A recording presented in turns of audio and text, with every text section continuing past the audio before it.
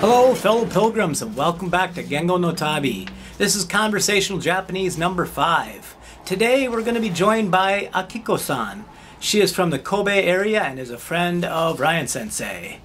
Akiko-san or Akiko-sensei will be introducing us to my favorite Japanese phrase, please say that again.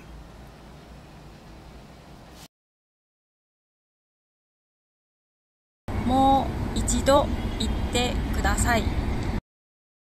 もう一度言ってください。もう一度言ってください。もう一度言ってください。もう一度言ってください。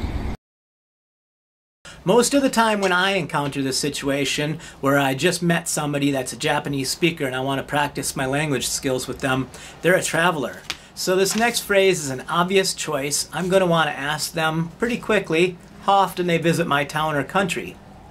Now, in this example, I used America.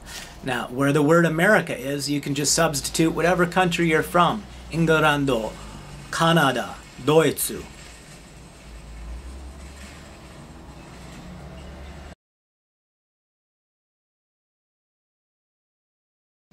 どれくらいの頻度でアメリカに来られますか？どれくらいの頻度でアメリカに来られますか？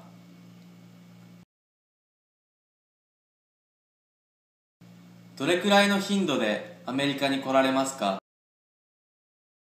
どれくらいの頻度でアメリカに来られますか？どれくらいの頻度でアメリカに来られますか？ You might be at work or might be at school, you might just be walking down the street, but that opportunity will pop up. You'll run into a Japanese speaker and you want to practice your skills because you've been studying hard. It's not the best time to be constructing sentences you've never thought about.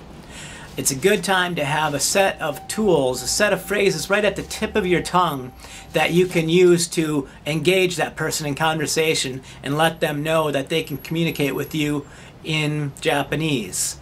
That's what the Conversational Japanese series of videos is all about. The next one will be out soon. Thanks for watching.